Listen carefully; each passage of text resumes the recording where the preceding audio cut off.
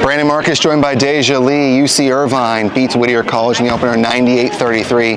DJ led the team in scoring, 16 points, a career high for you. Offensively, what did you do today that sparked this team to a win?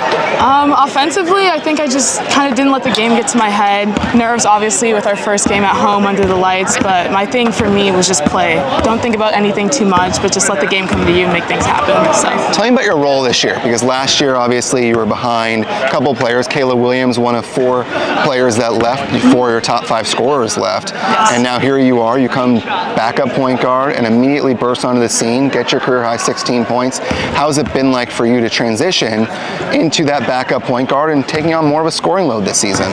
It's been pretty good so far. Just at practice, like every practice, I just have to think like this is extra time since we had a lot of players leave. This is where I can kind of show what I can do and play the point guard position with Déja. So I'm really looking forward to what both of us can do this season in terms of how she's very offensive, I'm defensive, and how we can work together to win and hopefully make it to the Big West Championships. Of course, you had Kayla last year that would usually lead your team in scoring. I asked Coach T, who do you think is going to lead the team in scoring this year?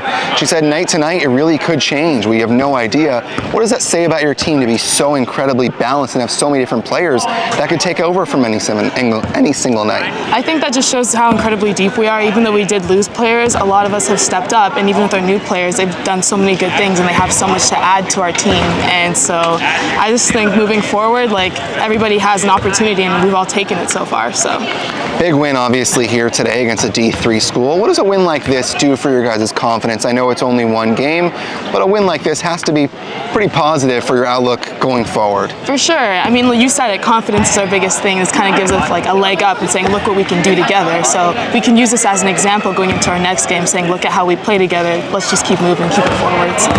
8 players from last year's team returned, 4 newcomers. What has it been like integrating those new newcomers? It's actually been pretty easy. Like I thought it'd be a little more difficult because of the fact that we lost most of our team, but they've just done so well. Like they've seamlessly integrated into our offense and our defense, and so I'm really proud of them, and I love playing with them. So. Déja Lee, a career high 16 points for her. She was fantastic. One of 5 players in double figures for UC Irvine. Next up will be a game at Sacramento State on November 12th. They'll be back here at the Bren November 25th. Go ahead, come with those turkey-filled bellies and watch UC Irvine take on LIU at the Bren on the 25th. So that's Perfect.